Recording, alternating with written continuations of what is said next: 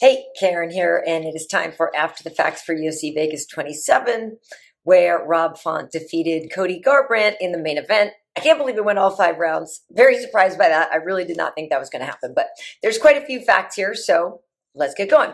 Longest active win streaks in the lightweight division. Ismagulov is now on the map. 9 for the champ Oliveira. That sounds good, doesn't it? Saying the champ Oliveira. 7 for Dariush and Makhachev, and 7 now for Ismagulov. Congratulations. Longest active unbeaten streak looking in the flyweight division. The champ Figueiredo with 6, Moreno with 5. That fight's going to be very good. That's coming up really soon. Can't wait for that one. Actually going to be really entertaining. 4 for Askarov and 3 now for David Dvorak from the Czech Republic. He is now on there with longest active unbeaten streaks. He's one of the guys that Patrick Cote and I talked about in our fight card focus video. So you can go back and learn some more about Dvorak and Ismagulov, actually. So there you go. Okay, moving on to the fastest knockouts in the flyweight division. There was a 15-second knockout by Dustin Ortiz, a 32-second by Henry Cejudo, 44 seconds, I'm sorry if I'm going to say this wrong, Sumaderji, and one from Freddie Serrano at 44 seconds as well. And then tonight, Bruno Silva got on the map with a 1-minute knockout. There's that. And moving up onto the main card now, Jack Hermansson, who had a rough first round, and he even said so. He did win the fight with Edmund Shabazian, and in fact ended up getting 10-8 in the 3rd round. So good performance for him. He picked up his 9th win in the middleweight division, so he is now tied with the champ, Israel Adesanya, for the most wins in the middleweight division with 9. Okay, moving up. So Carla Esparza, how about Carla tonight? Cookie Monster was in beast mode.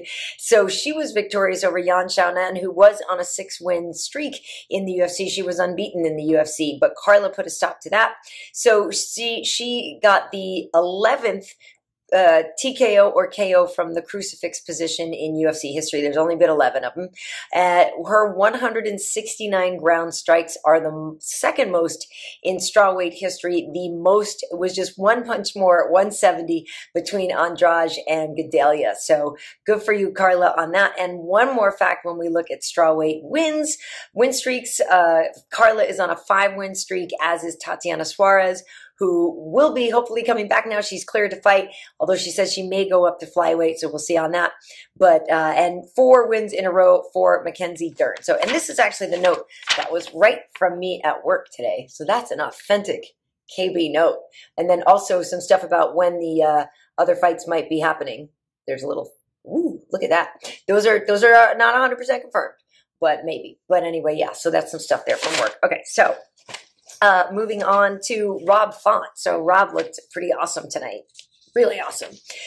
Most bantamweight wins in UFC history, 12 for Dillashaw, 11 for Sterling, Assunção, and Faber, and 9 for Font and Munoz. And Aljo was in the building tonight too. I was talking to him for a while, so he's on the mend. He's feeling so much better about his neck. It's great for him. So there, most wins in bantamweight history. And okay, so also Font with his 176 significant strikes, the 2nd most ever in a bantamweight fight. Jan landed 194 versus Jose Aldo at UFC 251. And one more fact for Rob Font, his plus 113 significant strike differential is the 2nd largest in a bantamweight fight. So he landed 176 strikes to only 63 for Cody. So that's where the differential comes in. So plus 113, it's the 2nd most ever. The largest one belongs to Von Lee and his win over Nam Phan. That was 142 to 24. So that was a plus 118 strike differential. So anyway, those are your After the Facts. I do these after every UFC event. I had a blast working with Alan and Bilal. Bilal's got to be fighting Damian Maia in a couple weeks at UFC 263, so wishing him luck on that. And you know, Alan had announced his retirement last week, so congratulations to him. And Paul Felder announced his tonight, so congratulations to Paulie. Paul, I love that guy, and I'm really happy for him. It's the right move, and it's a great move for him. So yeah. Anyway, hope you guys enjoyed the fights, and I'll see you on the next one.